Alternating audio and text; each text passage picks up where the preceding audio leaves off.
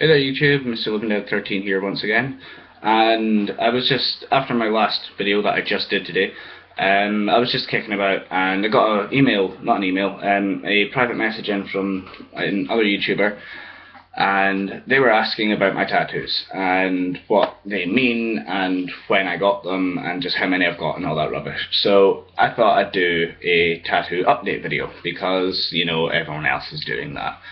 Anyway, so I figured I'd start at the top and work my way down. And probably my highest up tattoo is I've got a little emo girl, or whatever, if that's politically correct.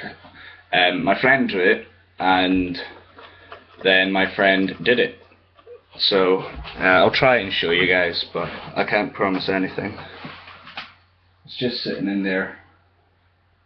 So I'm sorry if you didn't see that, but if you did, cool.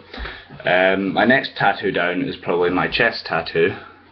That was the first one I got, and I know it's quite childish and a strange thing to see on someone like me, but it does say "Come to Wonderland," as you can see, and I got it because, like, the whole thing with Alice in Wonderland, like the original storybooks and the movies and other writings about it, is like Alice is trapped, or feels trapped in this world where everything has to be proper, everything has to be 100%.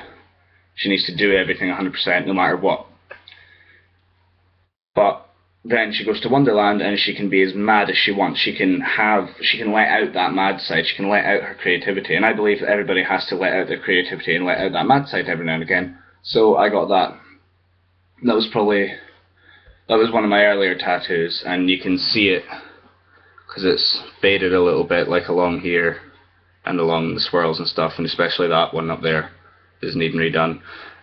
Pain rating for that one, it wasn't too bad, like going across these bits and up to about there. It was sore in there, like right next to my shoulder joint, but the sorest bit was right on the breastbone. Well, I've got two chest tattoos. There was that one, and I'm going to take my shirt off for this one. The second one that I have is that one, my coffin. Once again, up here wasn't so sore, but getting the actual coffin done, because that goes down onto my diaphragm, that shit sucked. Well, my top's off. Got these ones. Got like my faceless girl. I was thinking about getting a face put in her, but I've changed my mind. I'm either just going to get like words or like just white colouring or black shading or whatever. And the only bit of colour that's going to be on her is like her hair, which is still needing done, and the big blue rose.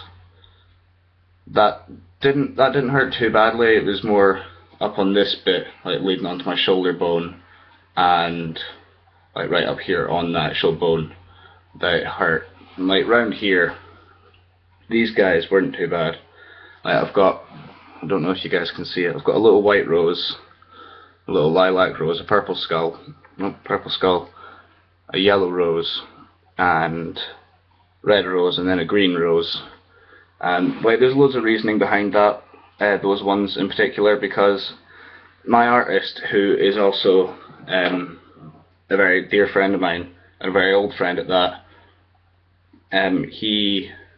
I trust him enough to say, just do whatever. I've given you the design, I've given you the idea of the colours I'd like, just do, like, work your magic, and I'll just sit there and deal with it. And he like put this really nice bright yellow rose in right there, if you guys can see that. Okay, he put that in there, and like all the roses in there were really situated towards me from him, because he's the only one that's really worked on this sleeve. He's building it up slowly, you know.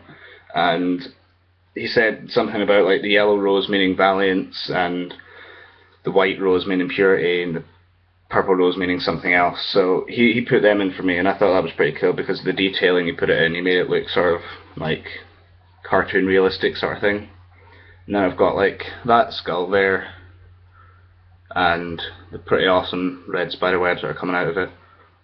they actually hurt really bad up here, like on the bone bit next to shading, but like the bit in there, like going into my arm, that didn't hurt that bad.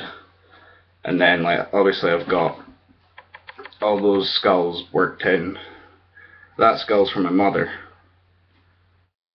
because there's lots of stuff going on there, and like as all kids do when they're young, I had some problems going on with my mom, always arguing and all that rubbish. So once that all stopped, once I got my own place, I got this to signify the beauty of a family relationship, and no matter what, you can always get through it. And then I've got that in there for my hang on. I've got that one in there for my friend, who I see as one of the most beautiful people in the world, like inside and out. No matter what it is, they will always find something beautiful or worthwhile in it, even if it's someone is useless and pointless to the world. They will always find someone worth it. And I've got forget-me-nots in there and stuff like that, because apart from roses, they're my favourite flower. And then I've got my portrait, and if you've watched a few of my videos, you should know who that is. If not, keep an eye out for his face. And then I've got like these ones here. That's a skull from my granny. Her real name's Daisy, so I got a daisy put in the eye, which I think is pretty cool. And that skull is probably the sorest tattoo I've ever had, when it was down here on the actual wrist, because I got that one for my other friend, and the signification of that is, like, I met her through a really shit time in my life, through a really painful time, but I got through it, and I ended up with something I'm really happy with, which is her friendship. So I dedicated that skull to her because I knew it was going to hurt. So instead of just forgetting about it and just not doing it, I just fought through it and treated it how I did in real life and got through it, and I ended up with something I'm happy with. It's annoying though, because the sorest bit isn't even redone, as you guys can see. Apart from that, I'm quite happy with it. And then that is my very first tattoo. Well, one of my first. It's my first proper tattoo. What I class as a tattoo anyway. Got that one for very personal reasons, which I'm not going to release to YouTube under these circumstances. I might do in the future, but there's no demand for it, so I'm not going to release it. And then there's that one. I drew this shortly after I started building up this arm, and that's only because it's the only skull apart from that one, which is just going to be more or less plain. Oh, sorry, the big one, which is going to be more or less plain. I'm just going to shade it in. Apart from the eyes are just going to be bright blue, and that's what I'm doing with that skull. So that's that arm. And staying on that side of the body, I got my back done recently, and you guys can see my very first tattoo. I never show this to anyone, but see that little black star there? I got one on each shoulder blade. Got one on each shoulder, and that was my very first tattoo. But I got that big cutthroat razor blade because I've got a thing for cutthroats. I even own cutthroats, so my friend designed that up for me because he knew I liked Sweeney Todd the movie and the musical and all that stuff, so he designed that up. I'm getting another one on the other shoulder blade saying you shall drip rubies and all this stuff. So that's that arm and that shoulder and my neck. Moving on to this arm, I got some full-size forget-me-nots realistic style. So there's a dream behind it. I saw them in a dream and there was a message with the dream, so I got them, and that was the exact way that I saw them in the dream, and the exact colours and the exact size and everything. So I got that because it means a lot to me. And then I got these knuckle dusters with a 13 in it, just because I was doodling one day and my friend was round the same friend that did the back of my neck, and I asked them if they wanted to go down and get a tattoo done, so I went to the place and got that done. My next one is a zombie with big boobies, because obviously no matter what sexuality you are, you will always see, most people always appreciate boobies. So I got that. It's a little zombie with big boobs and dreadlocks, and you can't usually see it, but on her arm she has a little heartogram tattooed there. Hang on a minute, I'm going to do this. So I got that heartogram because I'd always wanted a tattoo there of a heartogram. I'd always wanted the heartogram tattooed there, but in the end, because when I was young I was an idiot and went and got an India ink tattoo, which many of you might know what it is. I know I was young, I was stupid, I was just desperate to get a tattoo. So I had this terrible heartogram, and she was a cover-up for that. So I got her done, and I've got like rest in peace up sitting across there. And most of this arm is like this symbolises life, because it's all like sugar skulls and colours and really nice lining and stuff. And this arm symbolises death. Loads of people think that it's just been done really badly, and it's meant to look like that. So, and it's like loads of music has influenced this, and TV shows and stuff. So I've got my ticket to hell, because I've been told by so many Christians and stuff like that I'm going there, so I thought I'd get myself an official ticket. Just make sure that I actually get in. I don't want to be left at the door. And then I've got a little, people say it looks like a 23. I want, like, all my subscribers and all you guys that watch this, I want you guys to tell me if it looks like a 23 or not. It's meant to be a 13, but you know, when you get a tattoo when you're drunk, then anything looks like anything, you know. And then I've got some words that I heard or I came up with, I'm not sure. It says, "Your death is beautiful," and I got a little coffin with a blood drop in it. And that signifies, like, no matter how, if you love someone, it shouldn't matter if they're dead or alive. You should always see them as beautiful and respect them in that way. So, your death is beautiful, I got that. And this is quite a funny tattoo, actually. It's now, before I get any hate mail about it or whatever, saying that I shouldn't have got it done or it's terrible or anything like that, bear in mind it's meant to look like this. It's the one on the inside of my elbow, right there. I don't actually know if you guys can see it properly. It's a little sort of emo gothic boy. Please don't let anybody be offended by that word. I don't mean it in any way. I just can't describe it in any other way. He's got long black hair and these two red horn things and a red eye and stitches for a mouth. This is a drawing that my friend did of me years ago, and we were having a laugh, and we were having to do self-portraits in art in school one day, and they took the piss and did that one of me, which I found pretty funny. And then we had this in-joke going that I was going to get it tattooed on me one day, so I ended up getting it tattooed. I went and got it done. So that's that, and we'll go from the bottom. In case you can't read it, that says nowhere. For two reasons. People always say that I'm going nowhere, so I just wanted to prove them wrong by getting that and remembering it, and just proving that I don't give a shit if I'm going nowhere.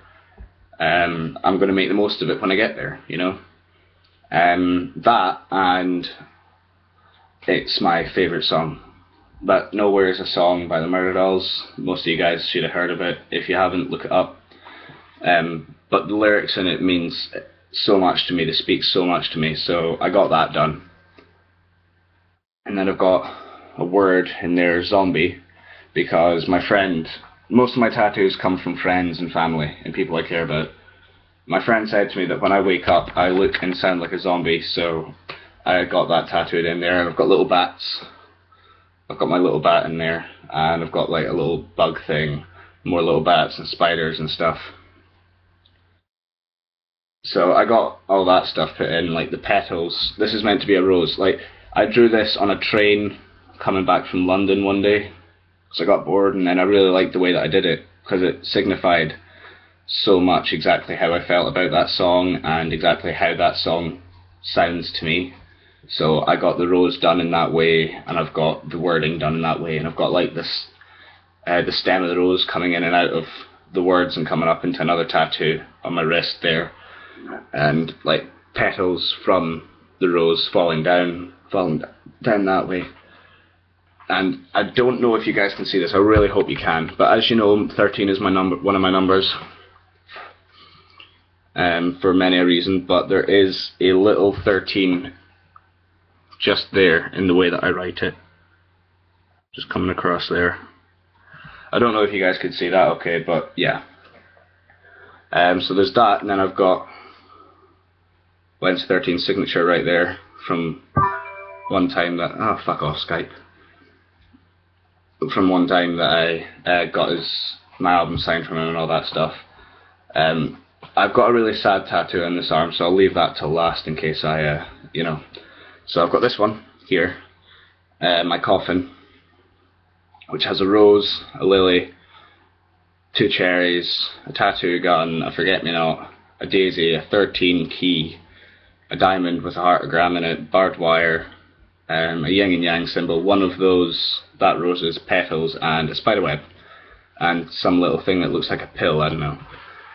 But that coffin signifies like the colouring in it, the lining in it, and absolutely everything that's drawn, that's tattooed in the coffin signifies everything that's in my life. My love of tattooing, my sister, my brother, my mum, everything like that. So that's all in there. That one there on my wrist, if you guys can see it, it's a little pumpkin, like a little cartoon pumpkin with a 13 on it.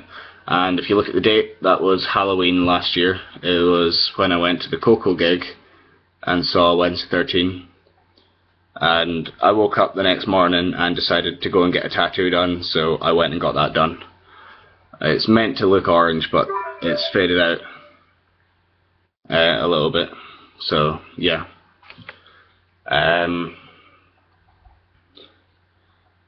I've got more little bats and an anchor there, because my best friend, who I love very much,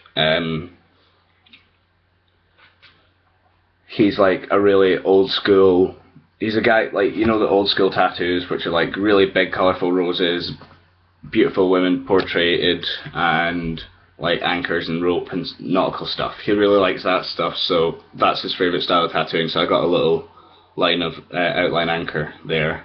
Another little bat. Each bat means an episode in my life, like from my baby bat days and stuff like that. So I got all that stuff. I've got a little 13 on my wrist. That's how I write my 13s. Got 13 on my wrist. There's my stitches around my hand. I've got my padlock, more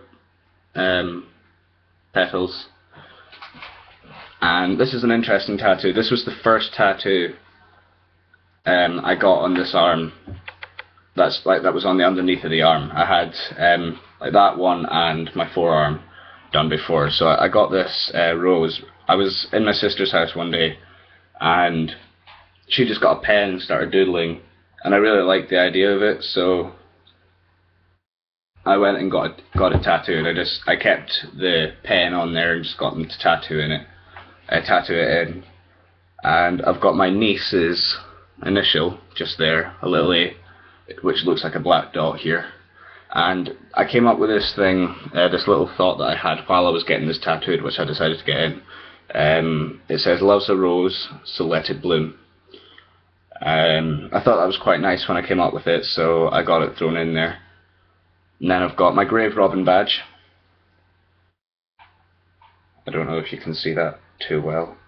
It says Grave Robber 13. And then I've got Dead. If you guys listen to Wednesday 13, then you will know like the song Dead Carolina, which he spells out dead, and I like the sound of that song, so I got DEAD dotted. And then if I turn it round, next to it I've got Lost. which the T has faded out, so I'm lost right now. What else have I got? Oh yeah, if you are awesome and you're a Jackass fan, you will know this TV show. Oh god. Viva La Bam, baby. I got a little heartgram on my elbow as well for that. So I got all that stuff. And that was my first little bat.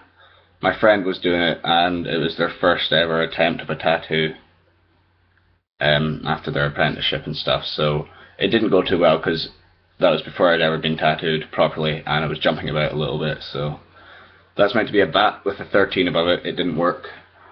So along with that, moving on to my hand, I've got W13 written in sort of gothic style, and then it's needing redone because my hand's skin is just not good at taking ink. I've got sort of old school rose with a diamond, or part of a diamond.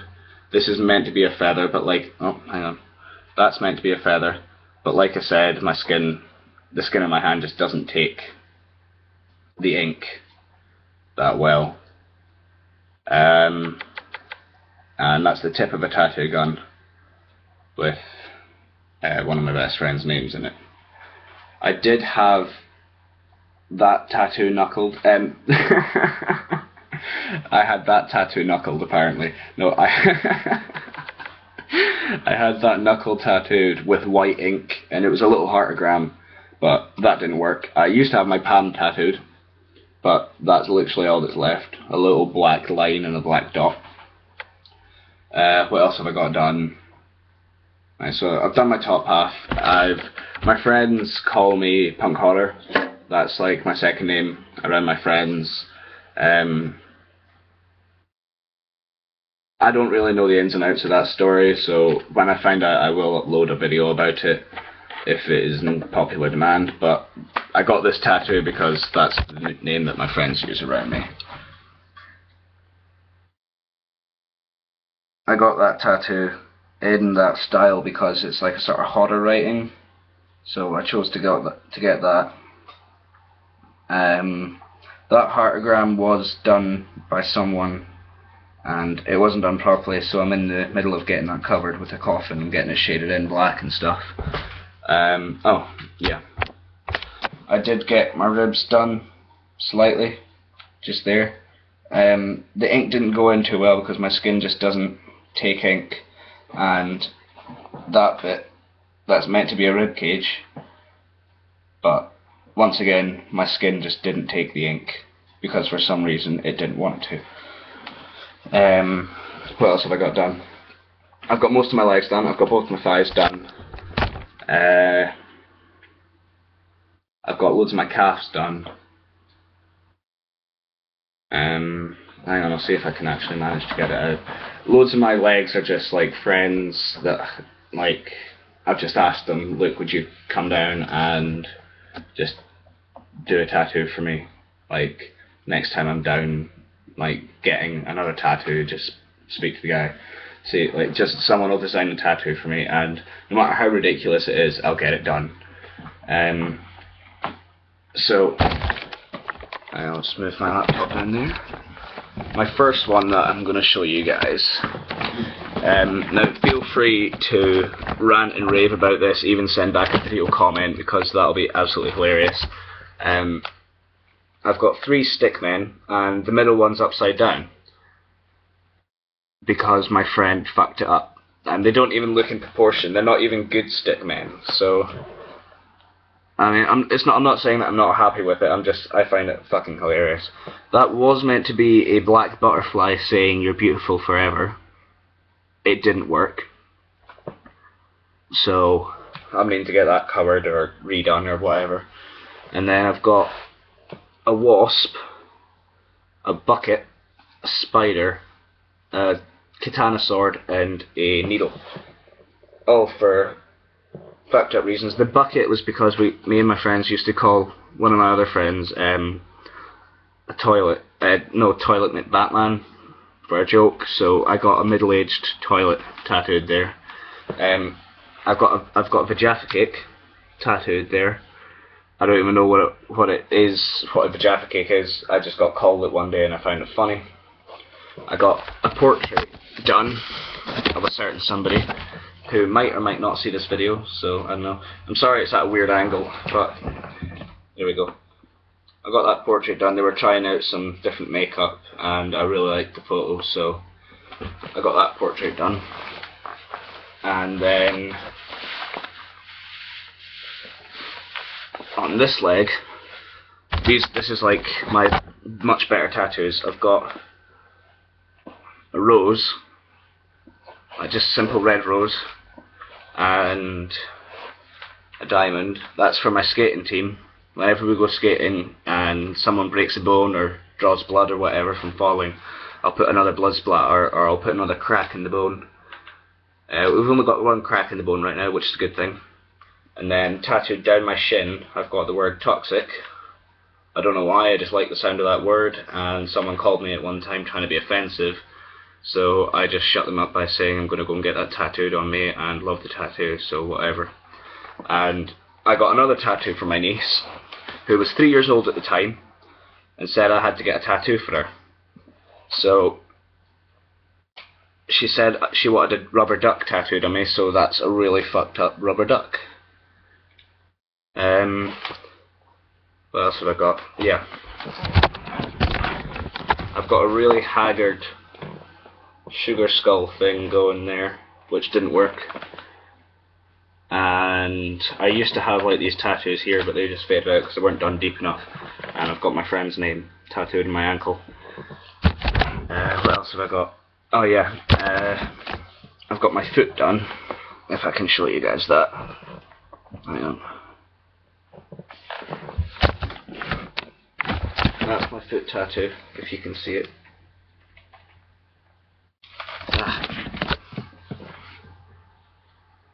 It's a 13 with sort of roots around it. Because I got bored one day and I just started drawing and came out with that and I thought it was pretty cool, so I thought I'd get it tattooed on me. Future tattoos. Well, actually, no, I'm not done yet. That's how bad I am. I'm addicted. The first stage of healing is admitting that you have an addiction. I have an addiction. Anyway. The last tattoo that I'm going to tell you guys about is my butt. I got my butt tattooed for one main reason. I got my tattoo artist's signature on my butt. And that's only because, as an artist, you sign your work at the bottom. Like, if you draw a picture in school, you do some work at school, you sign it at the bottom, don't you? On the right-hand side. So, I got it, his signature, on my right-hand butt cheek. So, that's all the tattoos that I've got now. Tattoos that I'm planning on getting. I'm getting the backs of my ears done, getting the sides of my neck done. I need to get this hand done, I'm getting more of my fingers done. I need to get my chest finished off, get this bit filled in, and I'm getting this sort of big bone guitar thing going up there. I need to get under here done, round there, and round there. I need to get more of my back done, and finish off my chest and my stomach and my ribs. So apart from that, I would love to hear back from you, but I'm just going to make it very clear that if someone doesn't like any of my tattoos, or thinks any of the designs are stupid or pointless or that I shouldn't have them or whatever, or you're going to come out with any sort of bullshit like that, the one thing I ask you to bear in mind is, well, no, I've got a few things that you need to bear in mind. Number one, I don't give a fuck what you think. It's my body, so I'm going to do it. Number two, I'm pretty sure everyone who supports me on YouTube agrees that it's my body and I can do whatever the hell I want to it, so go and speak to them if you've got a problem, because I won't listen. And I'm pretty sure they won't, so don't speak to any of us. Number three, if you try to say that that's body mutilation and stuff like that, it's technically body mutilation because yes, you pierce the skin with a metal spike and put ink under it, stuff that's not naturally meant to be under it and all this rubbish. But if you wear makeup, if you wash your hair, if you wear makeup, any sort of makeup, if you wash your hair with anything other than just pure water, if you have your ears pierced, and even if you wear clothes, then you have absolutely no right to say to me or anyone else what they can and cannot do with their bodies, because if you're wanting to look at it literally, human beings are animals. We're just creatures on the earth. We shouldn't be wearing clothes because other animals don't wear clothes. It's just our brains have, for some reason, made us think that nudity is indecent. Tattooing has been around for hundreds, maybe thousands of years. So you coming into the world like 40, 50 years, like in the past 40, 50 years or whatever, you have absolutely no right to say that anybody can't do it because it's culture. It's been happening for longer than you've even been thought of, probably longer than your family tree has been in the town or in the country that you are living in now. And like just doing anything other than washing your body with water, putting food in, going for a shit, anything other than that, then you're basically changing the natural law. People don't normally wear makeup. Like naturally, people wouldn't wear makeup. People wouldn't wash their hair, or they'd just wash it with pure water.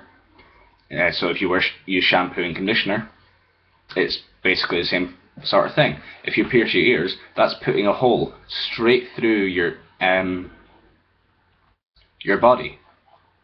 So you can't speak to anyone about anything. So if you do anything other than live out in the forest naked, killing deer and eating them, and then going and washing your hair in a stream, then you can't talk to me about anything to do with the natural order of the world. And speaking of piercings, I've only got 2 right now. I've got that one, which you guys can see. It's a pathetic little stretcher. I'm on my way up. I'm building up. But fear not, because I also have that one.